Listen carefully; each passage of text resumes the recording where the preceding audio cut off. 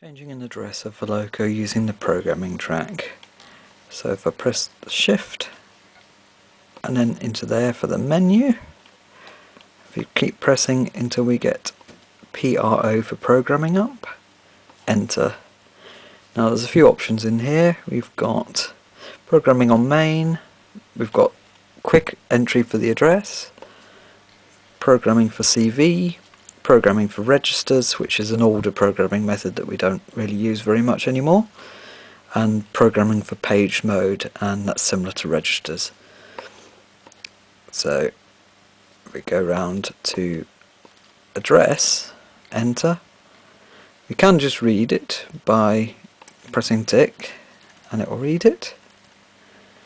Address 3. If we come back out, enter again, I can put in a new address by scrolling around as you would.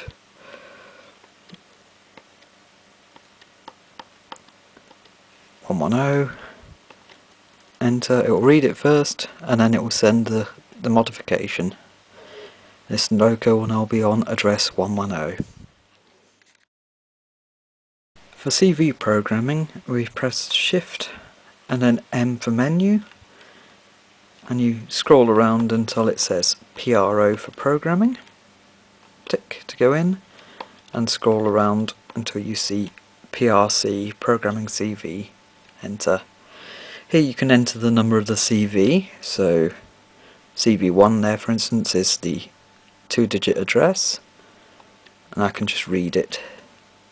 So this is now on address 3, this locomotive. I'll come back, go into that again, and I can change the value of the CV. So if I put it to 10 in this example, the locomotive will now be on address 10.